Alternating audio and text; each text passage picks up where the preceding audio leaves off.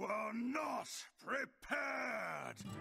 Welcome to another Top 5 with Kris 05, guys. The new season has started, and soon we should be hearing about new nerfs for next week, but until then, let's look at what are the best performing decks with which you could be climbing some easy ranks. I will show you 5 of the best performing decks right now, but also what are all of the other working archetypes as well, so stick around to the end. If you enjoy videos like this, drop a like and subscribe to the channel, and also don't forget you can hire me for some Hearthstone coaching.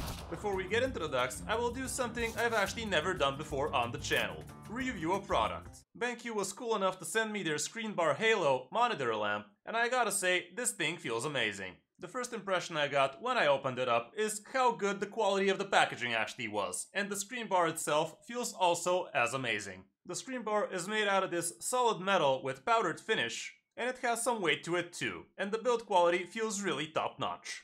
It also comes with an extra adapter for curved monitors, so you don't have to worry about how you want to be mounting it on those. What the screen bar Halo provides is a convenient way for you to light up your desk space without having to turn on the lamp or having a table lamp on your desk to clutter it. It doesn't throw any glare on your monitor, and you can adjust the light to be warm and cozy or white and sharp, depending on what you prefer. You can control the light with this cool wireless remote, and this thing also feels super premium and slick. It has a touchscreen, and with this metal ring, you can adjust brightness and light temperature. The screen bar also has a backlight, which helps reduce eyesore and stress during your late hours, so you don't have to be staring at a bright monitor. With this, I can imagine working with documents or instruments when it's dark would also be a breeze, but also it helps you have less stress on your eyes while you do your gaming as well. Anyway, if you want to check out this product, you can get the Amazon link in the description, but now let's get into the decks. Like I said, we should be getting some nerfs really soon, so be careful crafting anything if you're short on dust, but still, let's see what the best performers are for now. Gonna start off with Miracle Rogue, which is one of the best decks out there, and is actually the only deck we have stats for top 1000 Legend because it's so good there. The deck is super high rolly, and you can get some amazing wins, especially if you know what you're doing with it. Your main win condition is still your Gravestones, your Edwin, and your Necrolord Draka. And obviously you can have some crazy early game tempo with your Wild Pog Gnolls as well. This list is going back to basics with only one copy of Sinister Strike, which used to be Yoink in the last list. But yeah, it basically seems like Sinister Strike is still pretty awesome too. Matchup wise, most priests are not gonna be fun for you, pure paladin if you manage to find it as well, and also Mind Rogue might be too quick. Mages can be 50-50, and also Control Warrior is not gonna be great, but everything else is awesome. Mulligan wise, going first, you want your Shroud of Concealment, Edwin can be great, your Blackwater Cutlass is always gonna be a keep, Location is usually not a bad idea, and also Wild Pog Gnoll and SI Extortion.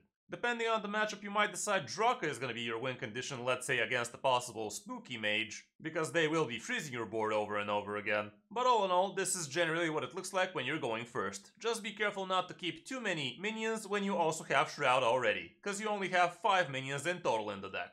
When on the coin, again the tradable and the location, and also Shroud and Edwin and the Gnoll are just top 5. Draka is also pretty high on the list, and you could even consider things like Prep if you already have something like Edwin, let's say. Extortion still makes the cut, and if you already have Edwin or even Gnoll, depending on the matchup, Shadow Step might make enough sense, so you can make some good value trades against an aggro druid for instance. For Rogue, the best performers are obviously Miracle Rogues, but also Mind Rogue is just shy of 50%. And also in High Legend, actually Thief 40 Rogue is also doing well. But I guess you have to really be good at the game to actually pull this one off. On the number 2 spot, we have Ramp Druid this time, and this is again a 40 variant, like most of them. The Naga Giants are back in the deck, and you also have Battleground Battlemaster for some crazy Wind Fury action. You still have your Naphrius at the end, and you can double it up with your Bran. You don't need Kael'thas in this one, because with Wildcard Guff you're just gonna have plenty of mana to spare. And we also have one copy of Oracle of Elune, as well as Ivus. We also have 2 Smothering Starfish to silence some nasty stuff, and we also have Jerry Rig so you can pull Nourish reliably. Matchup wise, not that much stats, but Imp Warlock as well as Aggro Druid are not gonna be great for you. For the mulligan, here's a list with those in Kelp Keepers instead of the Wind Fury plus 1 silence, so you can have a better idea what the stats look like. Obviously Guff is always gonna be great, as well as Jerry and Wild Growth. If you're expecting a slow matchup, Siren Naphrius works. Innervate if you already have something to innervate into. Miracle Growth, I'm not really sure it's that amazing. And I would definitely prefer keeping Wild Bloom over Miracle Growth, and the rest might be situational. Keeping a 1-drop Druided Reef also might make enough sense, but you don't really want to be playing it on turn 1, but you want to be keeping the flexibility so you can actually answer something most of the time. When on the coin, here's what it looks like, and again, Guff, Jerry, and Wild Bloom are pretty good. Sire again, depending on the matchup, Innervate and Wild Growth, and Miracle Growth maybe is a little bit more keepable now. For other good Druid decks, Aggro Druid is still doing pretty good, but everybody is trying to counter it, and also Enraged Warrior is back in town, so that might be a little bit of a problem for the deck. But I still believe it's a very good deck, especially the Claw Fury variant. We also have other Ram Druid variants without the Giants, and that's about it for Druid. On the number 3 spot we have Quest Hunter again, which is still doing pretty well. Again, this is a 40 variant obviously, and there's really not much to talk about it. It's pretty much the same list like it used to be, with the secret package, as well as Spring the Trap, and we have Beastalker Tavish at the end, for which you gotta decide which quest reward you actually prefer to have at 0 and be able to spam over and over again. You're running the good Wild Seed cards, and the rest is same old, same old. Matchup wise, Ram Druid is not going to be great for you, and surprisingly Aggro Druid is under 50, which is kinda weird, but I guess I get it. If the Aggro Druid is smart, they can definitely overwhelm all of your removal.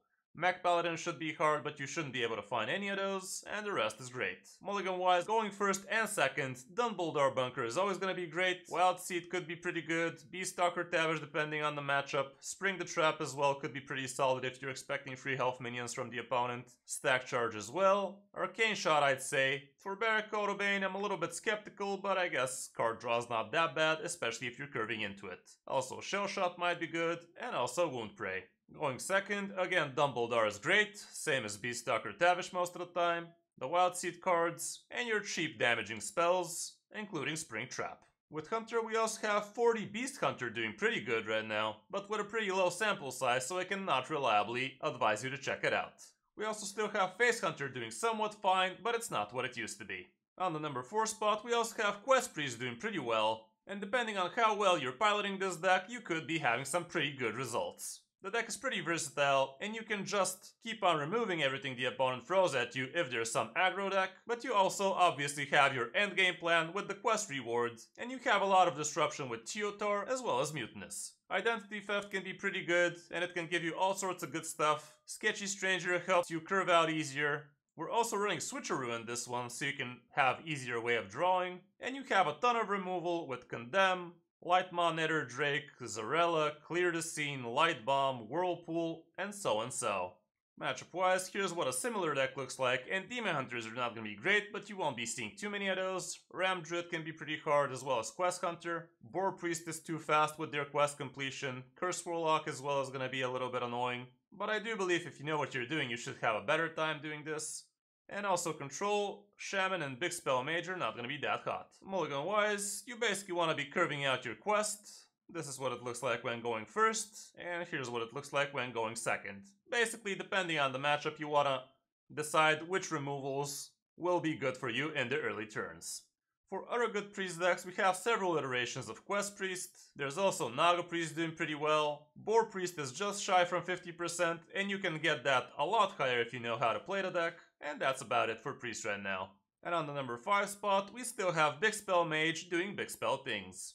The deck has only Teotar and the locations as new cards in this one, and everything else is basically the same. And the list is exactly the same from the last top 5, so let's not talk about it too much. Matchup wise, here's what it looks like in the current meta. And Quest Hunter and Murloc Shaman are your only red matchups, which is very good for you. Mulligan wise, going first and second, Belinda is great, Deepwater, Evoker, your location, Farwatch Post and Mailbox Dancer, Amplified Snow Flurry, and even things like Barbaric Sorceress, and obviously Pelican Diver is gonna be neat as well. On the coin, again, your top 2 are gonna be Belinda and the location, Pelican, Barbaric, Deepwater, Farwatch, basically same stuff. Silence and Akani can also help you out, and the rest are gonna be pretty situational. I guess Reckless Apprentice might make sense in some cases, but all in all, this is what it looks like. For other good mage decks, we also have Spooky Mage with the 40 variant with Denafrius at the end, but also Spooky Mage without Denafrius at the end, again as 40. There's also 30 variants for Spooky Mage, as well as for Big Spell Mage, but the win rates are not as high. For the classes we didn't mention, with Demon Hunter, Aggro Demon Hunter is actually doing pretty well with 55% win rate, although the sample size is pretty small, and also Relic Demon Hunter has some working archetypes. Seems like the 30 health one works better with the Death Rattle package. For Paladin, we literally have nothing to show right now for the last 3 days. With Shaman, Evolve Shaman, which is basically Control Shaman without Snowfall Guardian, is doing pretty fine. With Warlock, Imp Warlock is the best performer right now, so it seems, and it looks like it's the faster classic variant with some curse action involved. The Denefrius variant is just under 51, and we also have Phylactery with 48, which is horrible. And for Warrior, for the last 3 days, we don't really have any decks to show, but actually Enraged Warrior is doing pretty fine, so let's increase the margin to the last 7 days. And here are some variants of Enraged Warrior that are actually doing pretty fine. Some people are also running Control Warrior with good success in Top Legend, but I guess you have to be pretty good with the deck to make it work nowadays. So that's gonna be it for this top 5, guys. Hope this helps you figure out what you want to be playing till the new nerfs happen. Don't forget you can hire me for some Hearthstone coaching. Thanks for watching. I'm Kris05, and I'll see you in my next video or stream.